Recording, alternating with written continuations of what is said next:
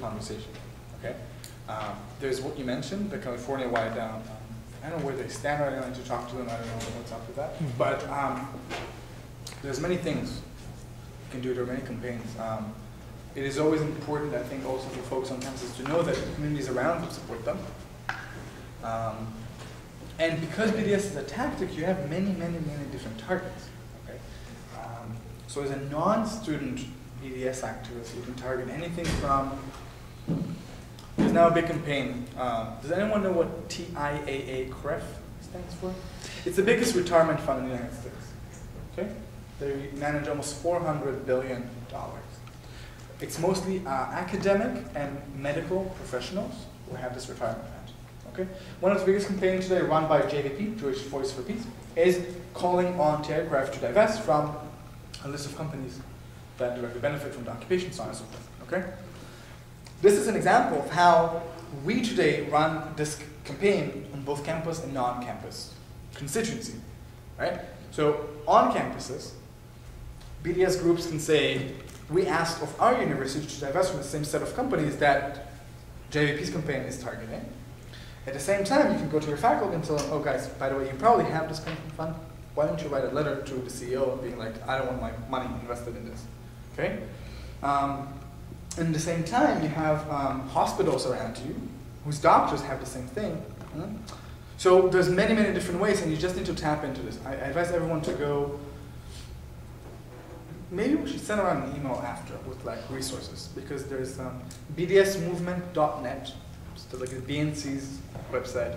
There's PACB, there's US ACB, the US Campaign for the Academic and Cultural Boycott of Israel, actually based in Davis. I think that's where their organizers are. There's many different things that sites, resources you need to tap into and work together with.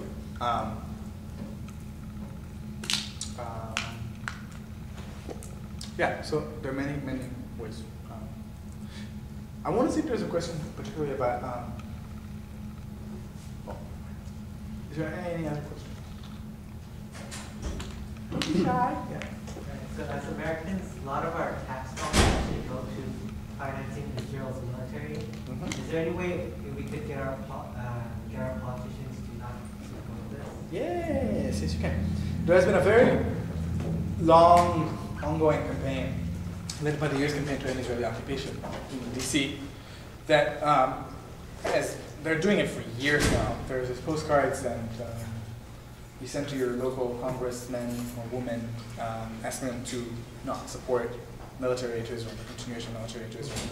So they can, you can go on their website, US Campaign to End Israeli Occupation. Yeah, it's like the biggest umbrella group for Palestine activism in the States, although they're not more. Yeah, go on the website. There's tons of work around that. So definitely, there's a lot to do. Which is, sorry, it's just another way of doing non-campus activism.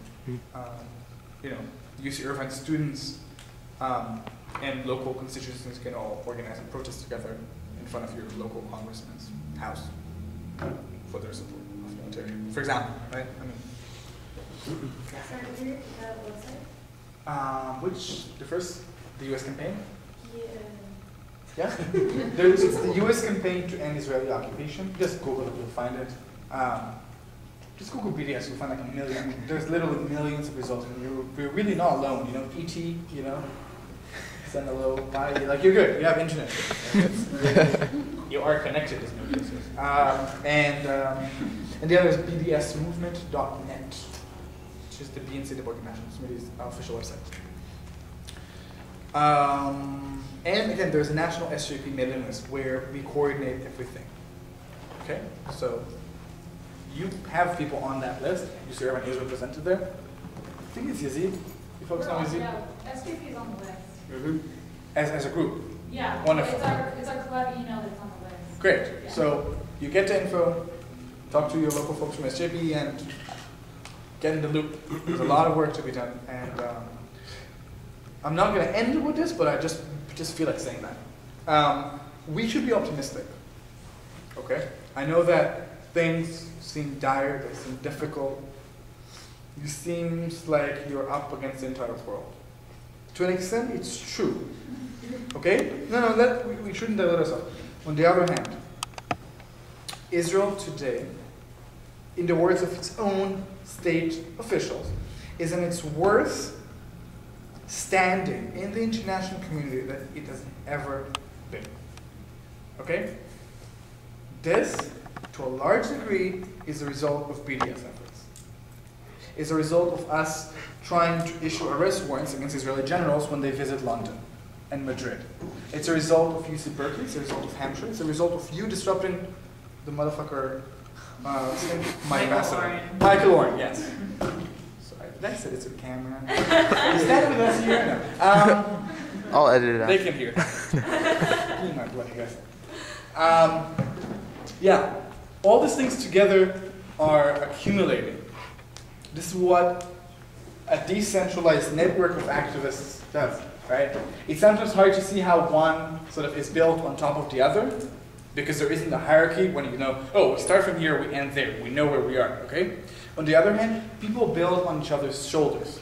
Sometimes they don't even recognize that. UC Berkeley built on Hampshire, Hampshire built on a million other examples.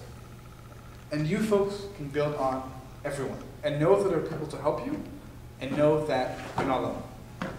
You're not alone. Yeah. Do we have any more questions? Yes, we can go back to you now. Okay. I was having a conversation with the Jewish students here on campus on the road, and I thought it was actually interesting.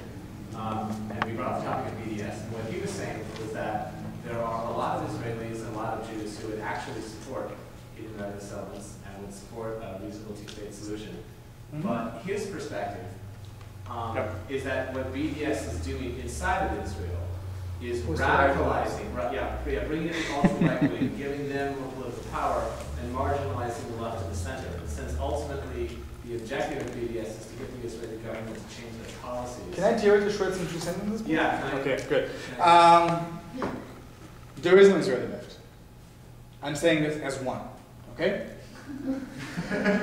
And no, I'm very serious and I'm very sad about it, but point is, what the entire international community has done for the last 2 decades is to say, look, we're not going to sanction Israel or be against it, because what we need to do is support progressive Israelis, because then they will put pressure on their own government to end this occupation. Sorry, not happening. The same interview I mentioned at the beginning of my talk with this guy who was like a liberal Zionist, he said the same thing, right? He said, yeah, but you're just giving them ammunition, and we all want peace, honest to God. I told him, my friend, listen, as an Israeli, the last thing I want is to boycott my own. Really, it's not easy for me. I don't want to boycott my state, I don't want to boycott my people, my neighbors. Not easy, okay? In general, boycotts are not a nice thing, they're a last resort, okay? Which means, and I told him that very on camera, I said, if you and 10,000 of you were willing to come with me every week to Belayim, to get shot, tear gas, rubber bullets, and stun grenades, and get arrested and beaten every week together with the people of Palestine in their struggle against this occupation, then maybe there will be no BDS. As long as you don't do that, we have no other alternative, okay? Had there been a progressive movement to support, we would all be like, okay, we need to support people on the ground, and obviously it's much easier.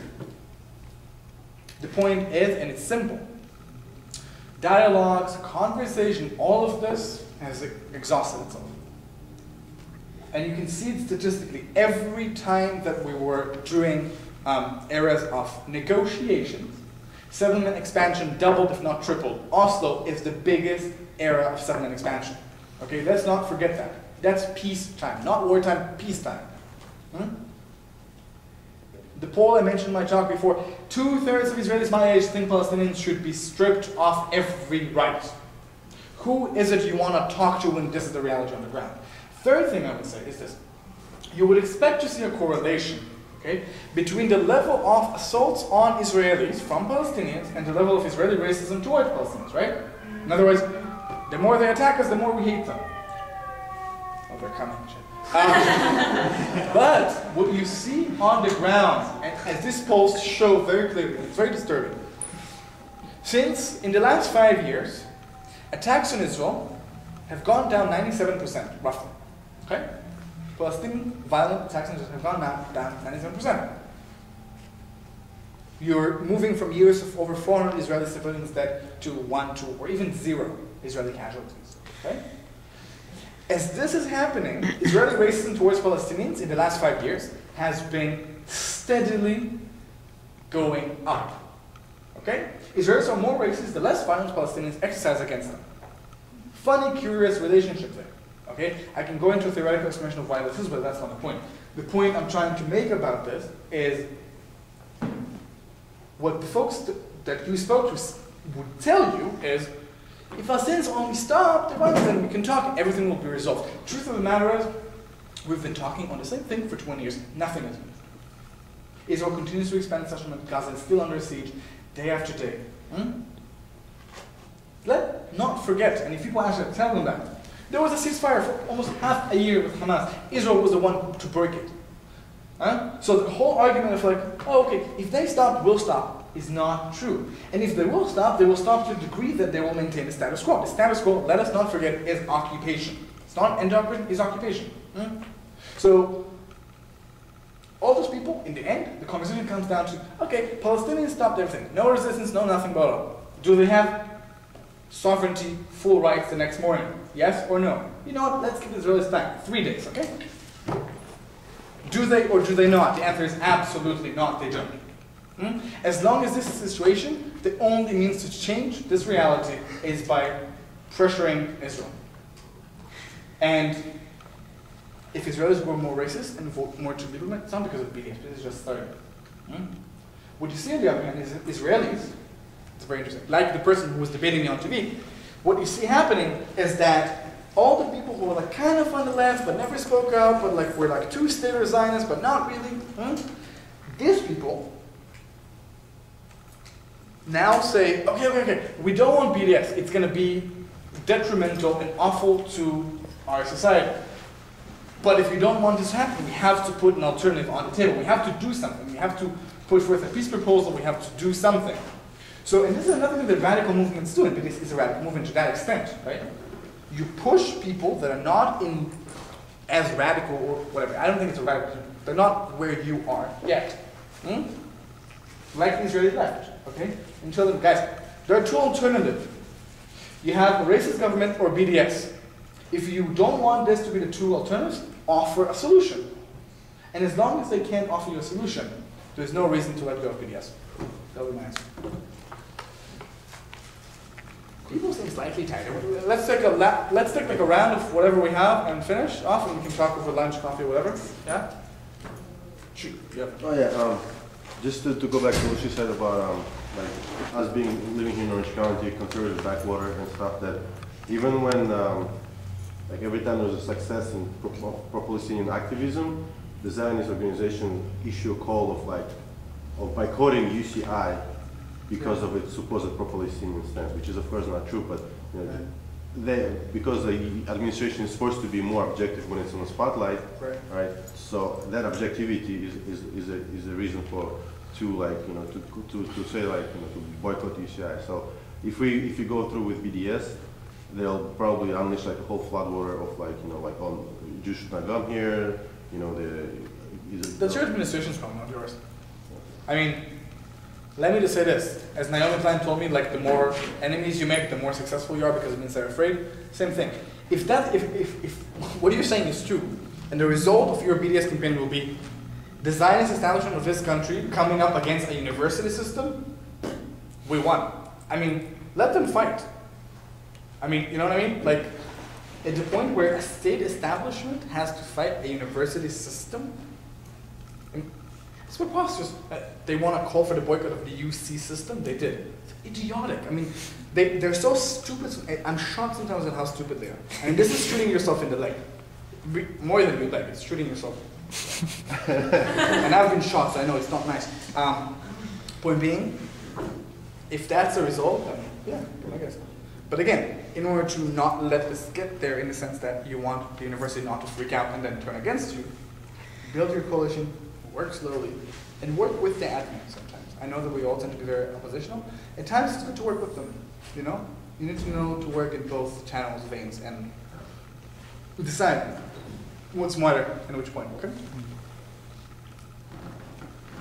Okay. Okay, so with that, I want to thank you all for coming out. Today was informational. We just wanted to mention, first of all, if you guys have any of the completed surveys, you can please turn them up at the front. Also, please join us tonight at 8 p.m. We're having an event with Hetty Epstein, Holocaust survivor Hetty Epstein, at 8 p.m. in Social Science Lecture Hall. And obviously, we have more events tomorrow, so please make it out. Thank you so much.